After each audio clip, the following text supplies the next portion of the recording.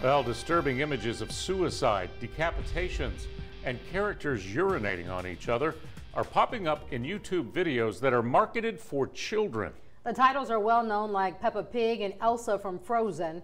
NBC 15's Jamie McGriff takes a closer look at what could catch parents and children off guard. This story is just another reminder that you can't be too comfortable. Just because the title says children's video or children's app doesn't mean that it's 100% safe for young eyes to watch. YouTube is one of the most popular entertainment platforms in the world, especially with teenagers. But it's still a wild west. Those sinister creeps are finding ways to expose children to inappropriate videos. In Chrissy Campilio's case, she downloaded YouTube Kids for her daughter, expecting safer, age-appropriate content.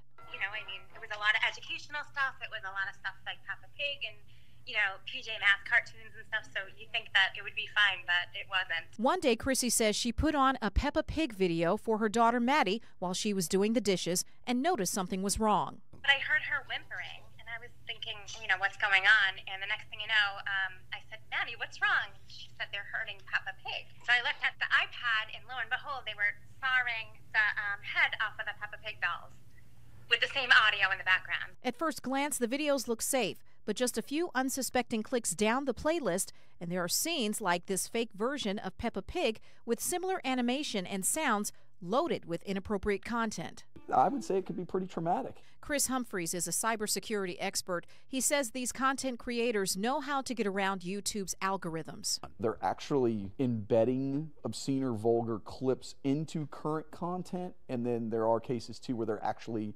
replicating or manipulating it and copying it all together to make it look like the original content. These videos can appear as recommended content and accessible for a child to click on. So how do you protect your kids? Kevin Levy is the commander of the Technology and Cyber Intelligence section for the Mobile Police Department. And there's hundreds and thousands of apps out there.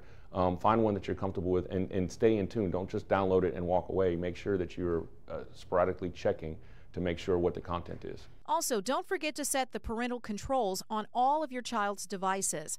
And in the YouTube app, you can limit your child's playlist to include videos from verified sites like Nickelodeon, Disney, or PBS Kids. As for this mom and that YouTube Kids app, I deleted it. I don't use it anymore.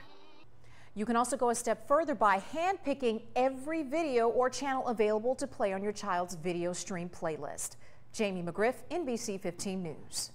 YouTube says protecting families is a priority, and that's why it created YouTube Kids. The company says it's added resources to remove inappropriate videos for children and flag those only adults should be viewing.